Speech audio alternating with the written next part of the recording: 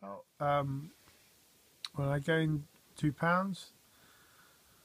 I felt a bit gutted, but I felt like, you know, I felt like this is the punishment for eating the pizza.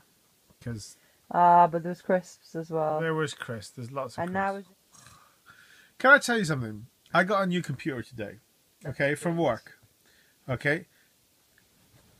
This is how mad my workplace is, okay? We're on a big hill, okay?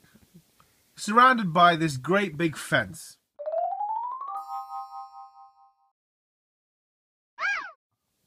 Okay. are you just doing this for You have to walk past the shed. Because I don't think you're going to be able to upload any of this. Okay.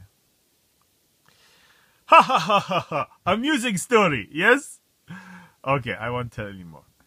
I got a new computer today. I did a lot of walking. I don't really know how I'm going to survive this diet, okay? Because one of the things I do when I'm stressed out or bored or otherwise irritated is eat. And I'm finding that I'm not doing that. So I shouted at a person on the phone today. Well, I didn't shout, but I told him off. Because he sent me one email asking me one question. I answered with an email. He sent me another email. I answered the next question.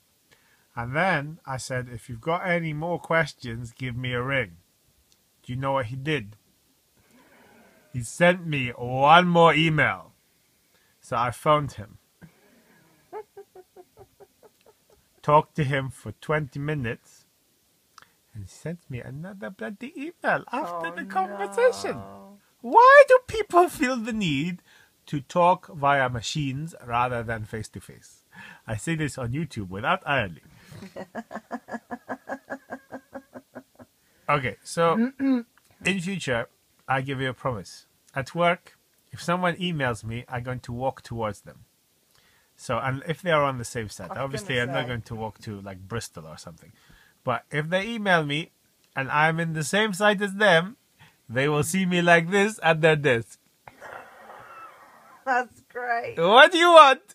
And maybe they stop emailing me after that. I think I would stop emailing.